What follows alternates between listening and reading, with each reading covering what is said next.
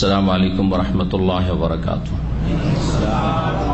इन्नल हम्दुलिल्लाह नहमदुहु व नस्तईनुहु व नस्तगफिरुहु व नऊज़ु बिल्लाहि मिन शुरूरि अनफुसिना व मिन सय्यिआति अमालिना।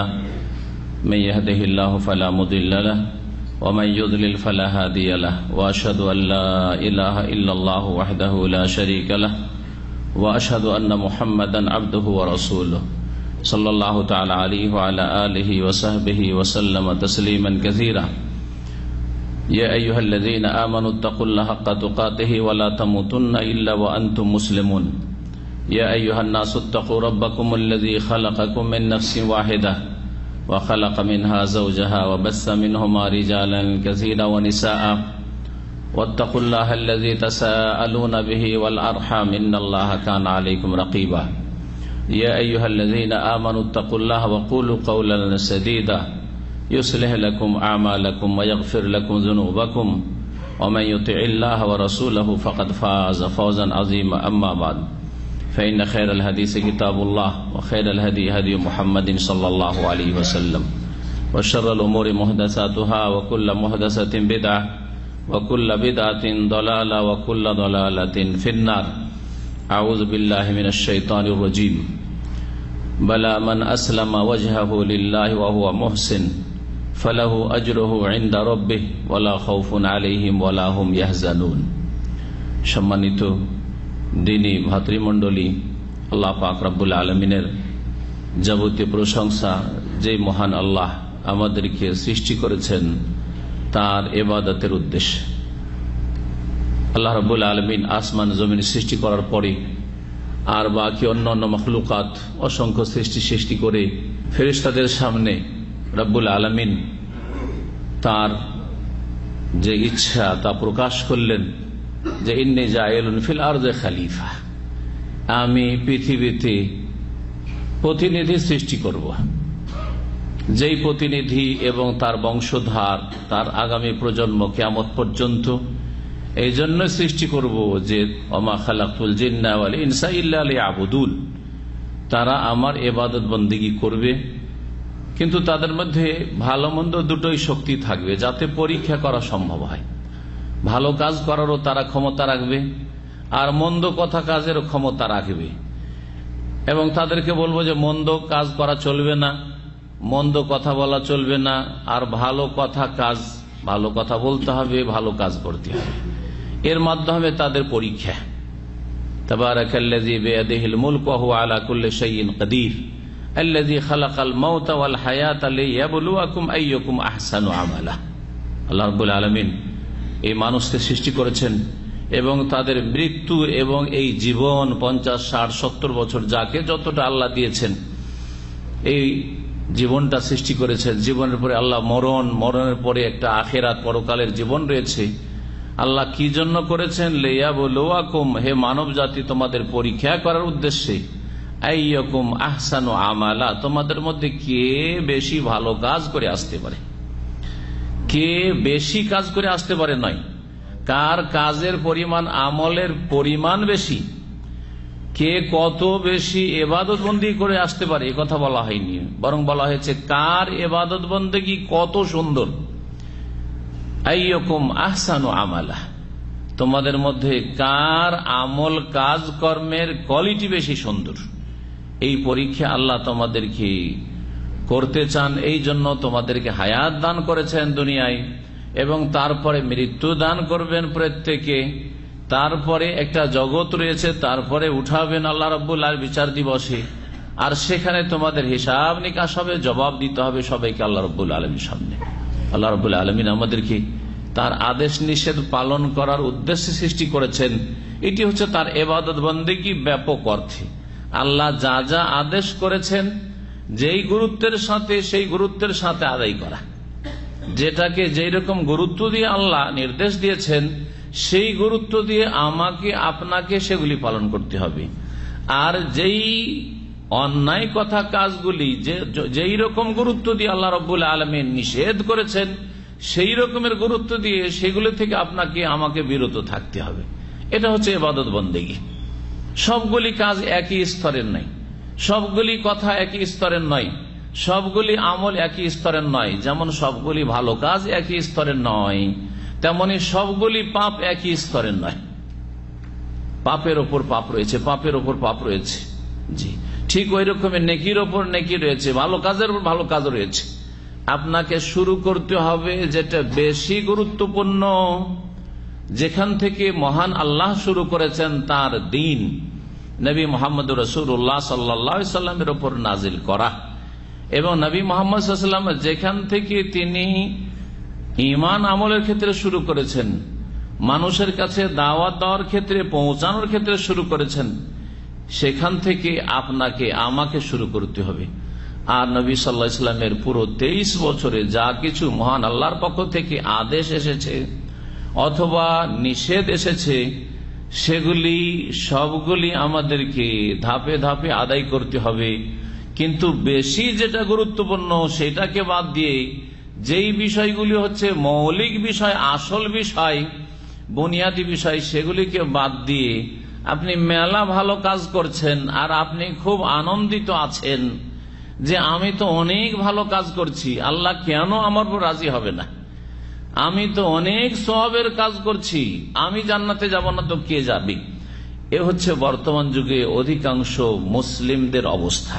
অথচ তার এই দিনের বুনিয়াদ নেই, এই দিনের ইবাদত বন্দেগীর যেগুলি অত্যন্ত গুরুত্বপূর্ণ বিষয় সেগুলি তার জীবনে নেই। যেমন একটি গাছের শিকড় আছে, জড় আছে, তারপরে সেই গাছের কাণ্ডটা, বডিটা আছে, আর তারপরে অনেকগুলি মোটা মোটা ডাল আছে, আর প্রত্যেকটা ডাল থেকে অনেকগুলি শাখা প্রশাখা বেরিয়ে গেছে, আর প্রত্যেকটি ছোট ছোট ডালে, শাখা প্রশাখায় আপনার পাতা আছে, পাতা আছে। এইভাবে একটা গাছ তৈরি হয়। ঠিক তেমনি দ্বীনে ইসলাম হচ্ছে একটি শাজারাতুন মুবারাকা, বরকতপূর্ণ গাছ। এই গাছের যেটা শিকড়, সেটাকে শিকড়ের মতো করে আপনাকে গুরুত্ব দিতে হবে। যেটা কাণ্ড, যেটা শিকড় না থাকলে কাণ্ড দাঁড়াবে না, আর কাণ্ড না থাকলে ডালগুলি থাকবে না, আর ডালগুলি না থাকলে ছোট ছোট ফাংড়িগুলি থাকবে না, আর যদি ওই ডালপালা না থাকে তাহলে তার উপর কোনো পাত থাকতে পারে না।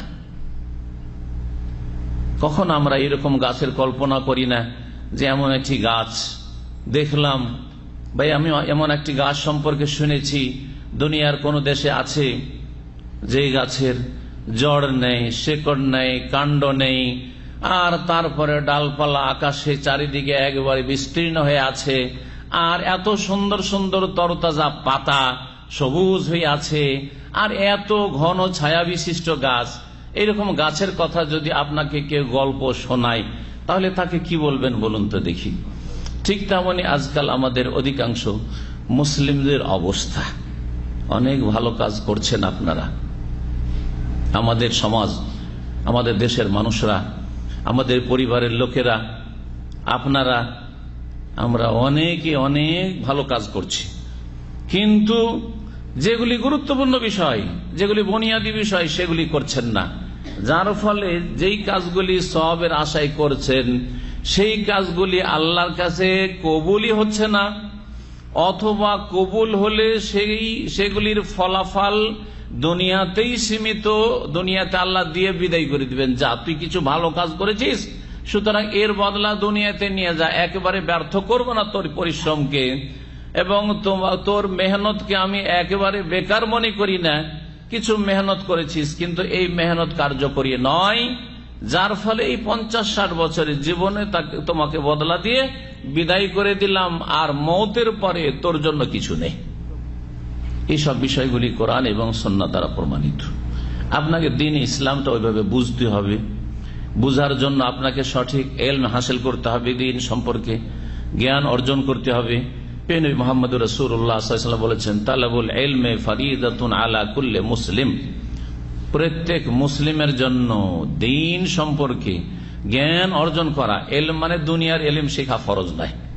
দুনিয়ার ইলম শেখা যেগুলি উপকারী, ডাক্তার হওয়া, ইঞ্জিনিয়ার হওয়া, আর বৈজ্ঞানিক হওয়া, আর এইরকম বিভিন্ন সাবজেক্টে পারদর্শী হওয়ার, কম্পিউটার সায়েন্স জানা, আর এই জানা সেই জানা, বিল্ডিং লাইনের কাজ জানা, আর এইসব দুনিয়ার হাতের কাজ, এর কাজ সেই কাজ, এইসব কাজ জানা ফরজে কিফায়া হতে পারে। মুসলিম জাতির কিছু লোককে জানতে হবে, যাতে মুসলিমদের দুনিয়ার সমস্যাগুলি সমাধান মুসলিমরাই দিতে পারে।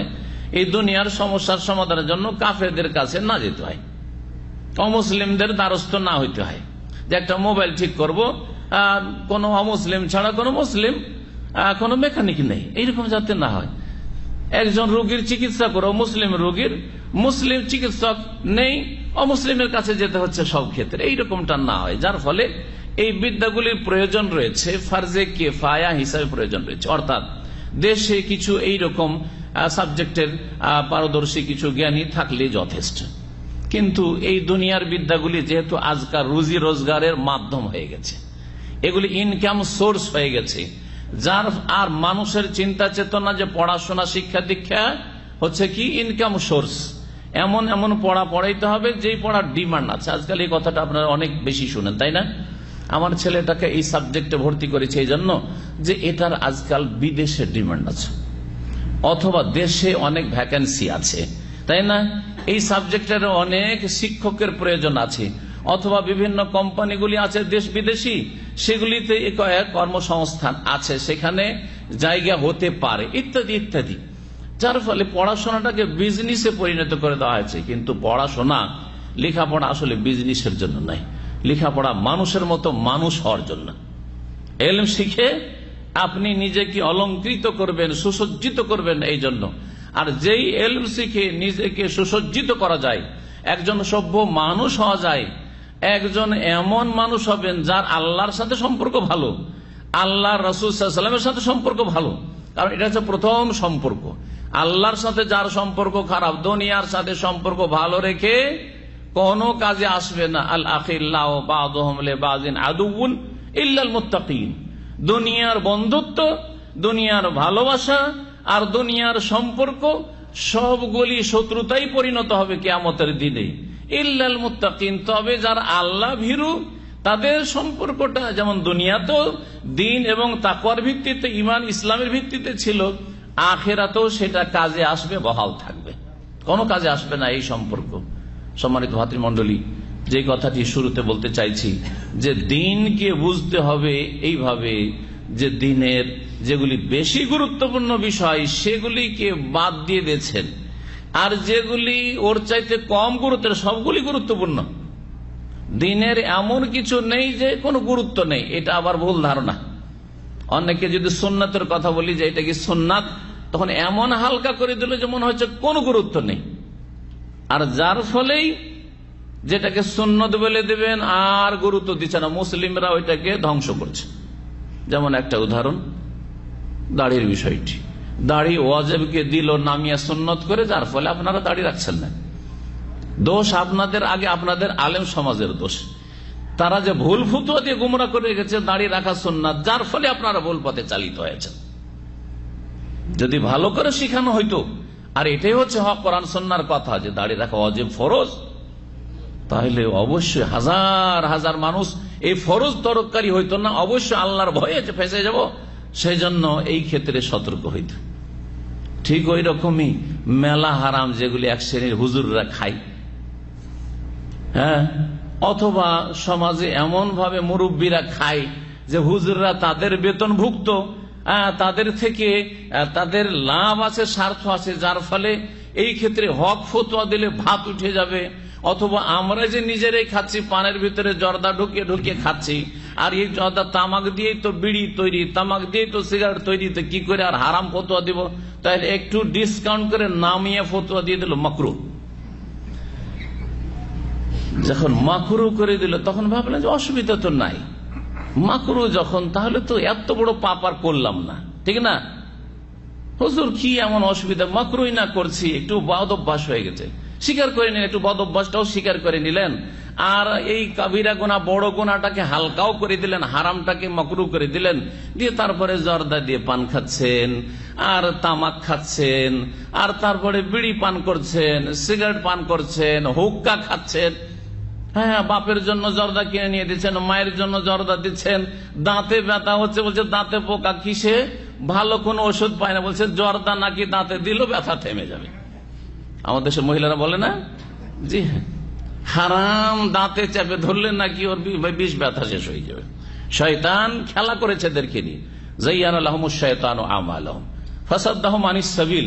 শয়তান যখন সাজিয়ে সাজিয়ে হারামগুলিকে পেশ করেছে, যার ফলে তারা আল্লাহর রাস্তাতে চলতে বাধা পেয়েছে, হারামকে তারা মাকরুহ মনে করে নিয়েছে, আর এটাকে ওষুধ মনে করে নিয়েছে। দাঁতের ব্যথা হলে জর্দাকে একটু দাঁতে চেপে ধরো, জি হ্যাঁ, ফাহুম লা ইয়াহতাদুন, সুতরাং হেদায়েতের পথ পায় না। আল্লাহ বলছিলাম গুরুত্বপূর্ণ বিষয় থেকে শুরু করতে হবে। গুরুত্বপূর্ণ বিষয় হচ্ছে ঈমান। যে ঈমান আপনার শিরক মুক্ত হইতে হবে, বিদআত